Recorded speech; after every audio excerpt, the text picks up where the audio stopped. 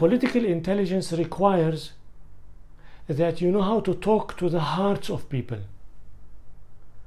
that you always remember that people are not just logical beings, they're also emotional beings, and that communication requires that you reach their hearts, not just their minds. And that is an art by itself, because it requires that you understand them at an emotional level. That's why political intelligence and emotional intelligence and social intelligence are in many cases interconnected. The more socially intelligent you are, the more emotionally intelligent you are, the more politically intelligent you will become.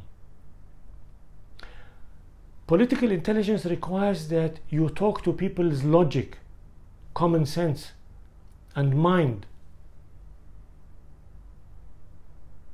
It is good that you're going to address people's heart, but you need to have a compelling argument if you want to mobilize them, if you want to recruit them on your side, if you want them to vote for you, if you want them to support your initiative, your strategy, your vision, to adopt and embrace your purpose.